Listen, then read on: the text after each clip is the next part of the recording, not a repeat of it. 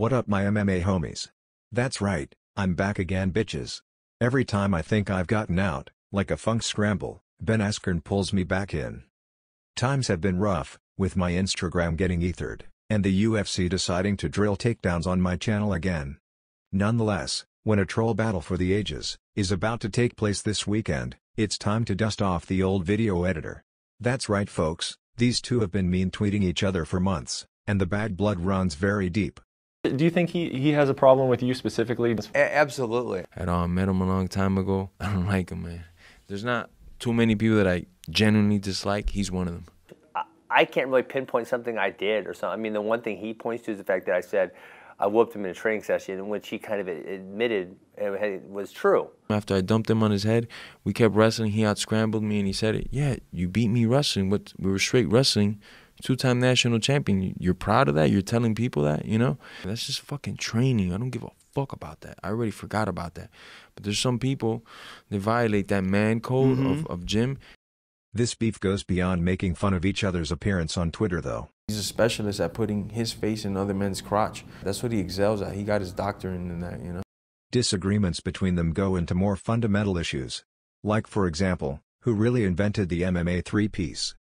This three-piece and soda thing, you felt like that was a good line? Or Thing where he didn't know what he was saying. Jorge Masvidal is widely seen as its original creator. And you're not going to get a hit off me, you know? So I had to give him the three-piece with the soda and then just glide out of there. But is this really the case? Check out this 2-year-old soundbite by Ben Askren. Right, he does this it's kind of like a three-piece series. It's kind of like a three-piece series between the single leg, the half guard sweep, and then he does kind of like this underhook, push him into the fence type of deal. Indeed, meme stealing is a grave offense in the online world, and wars have been waged for less. So this weekend, many scores will be settled. Who has the best hair? Who makes the better pimp? And most importantly, who wins in a cage fight? The way the odds look, the bookies have Askren as quite a large favorite, and given this matchup can broadly be described as grappler versus striker, who can blame them? Indeed, it is very tempting to imagine this goes the way a typical Ben Askren fight goes. Namely, Ben gets the takedown, and proceeds to break the opponent down from the turtle position. The rest of the round is Ben laying a beat down from a riding position. The opponent might make a few valiant attempts to get out of the ride, but Ben gets the opponent down again, using his vast array of mat returns. The opponent is back to square one, and steadily gets demoralized. In between this masterclass of folk-style awesomeness, some embarrassing BJJ will be on display. Like awkward guard passing, followed by getting swept because you didn't post in time. Or failing to finish a choke on an opponent you have complete dominant position on. That's right Ben, stick to the folk-style playbook, and beat them to a pulp first before your choke.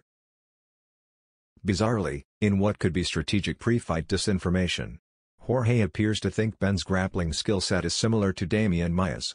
I've had better submission guys on my back for a long period of time. And I don't respect Ben's submission game. He's not Demian Maia. So if we do hit the ground, I'm going to scramble right back up to my feet, get in his face, and continue to go to work on him. Despite Ben's BJJ issues though, it's bad MMA math to conclude Jorge will fare better when grappling Ben than he did on the ground against Demian Maia. In that fight, Jorge stalled Maia for extended periods, even though he conceded back control to Maia. I have already studied this fight, so do check that video out for the details.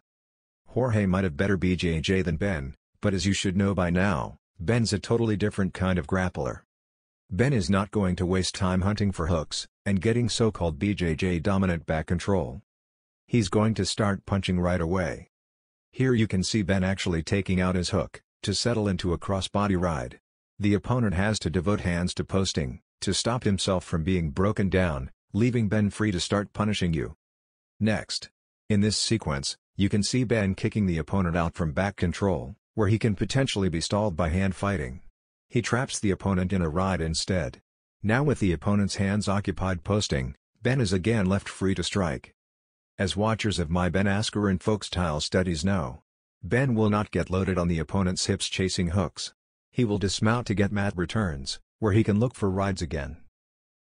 In an ironic twist of fate, BJJ could also end up being Jorge's downfall.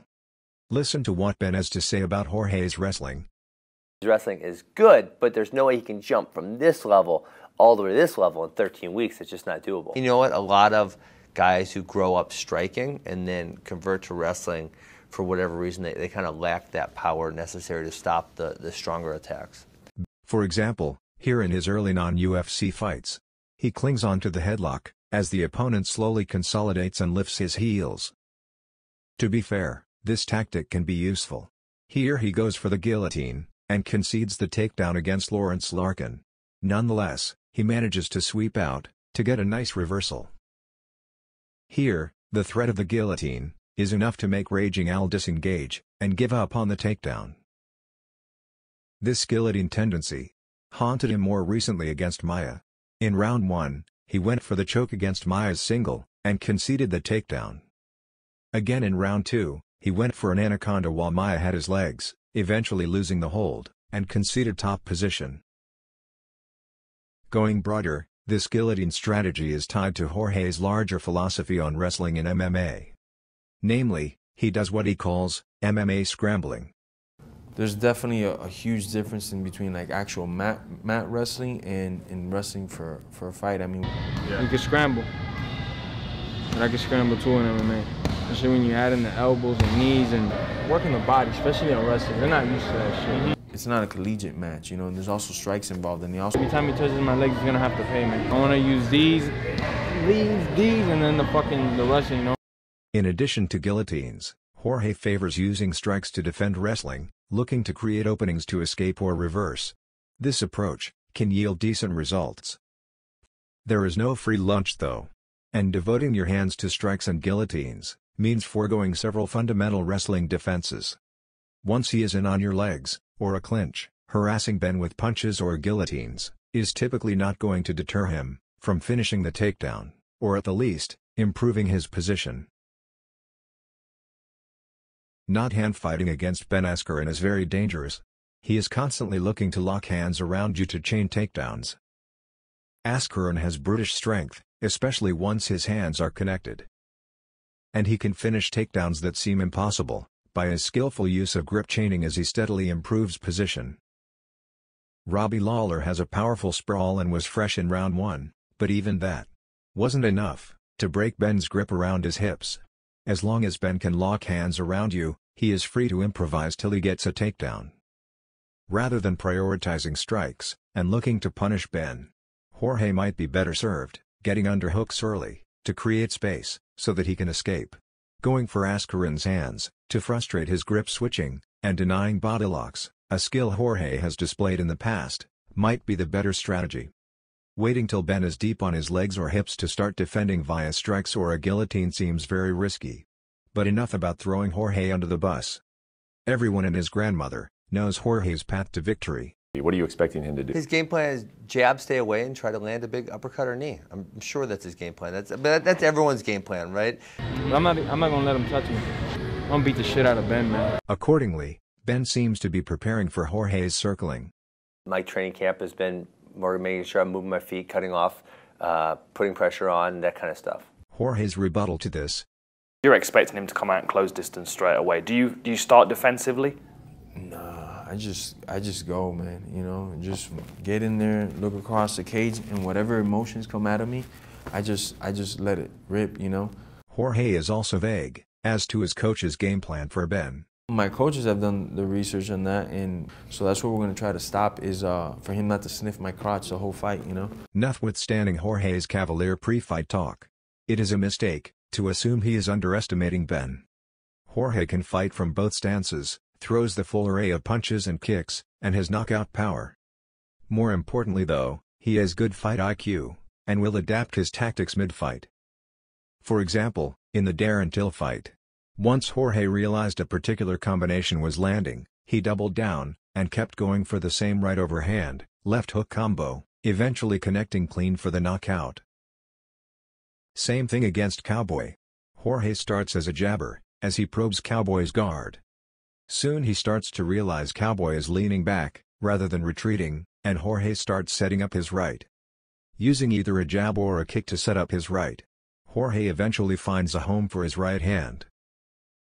Even when he loses, Jorge still manages to display fight IQ. As mentioned in my Maia Masvidal post-fight study, by round 3, Jorge had seen through Maia's feints, and was no longer backing up to the cage. Jorge also seems to have taken some grappling lessons from the fight, which might be useful against Ben. So much I learned from that Damian Maia fight. I engaged Maia when I was like completely breaking away, and he would drop half guard and I would go in for the kill, you know. It won't be repeated on Saturday. Against Stephen Thompson, again while he lost, by round 3, Jorge was again showing his ability to adapt. The first 2 rounds, Jorge was having problems getting into range, and was getting countered every time he threw. By round 3, he was finally starting to solve the problem, by taking a high guard, and encouraging Wonderboy to strike first. Here you can see, Jorge walks in with his high guard. Now as Thompson loads to throw first, Jorge uses the opening to throw his counter. Jorge barely threw strikes in the first 2 rounds. But in round 3, walking down Wonderboy with his high guard, he was at least able to start exchanges, and land counters when Wonderboy struck first. I highly doubt Jorge plans to throw big strikes at Ben, hoping to put him out with a big shot, at least early on. From past fights, it seems pretty obvious that low kicks and jabs, coupled with early framing, to control the range, seems like a good opening strategy against Ben. Believing you can punch your way out of Ben's clinch, seems foolhardy. Jorge can jab off the back foot, and he also has a good left hook. He will be able to use check hooks to catch Ben when he lunges in, or while he is pivoting out to avoid takedowns. It's pretty clear what Ben Askren is bringing into the cage this weekend, but the question is what version of Jorge is showing up. Is it the version that is looking to punish Ben constantly, even at the cost of his wrestling defense? Or is Jorge just trolling? And he plans to patiently pick Ben apart from a distance, chipping away, till the right opening to throw bombs presents itself. Jorge needs time to choose the right strike to put Ben away, but he can't if he recklessly concedes a takedown early. Alrighty, that's all for this study, folks. Do let me know who you think wins this weekend and how they do it.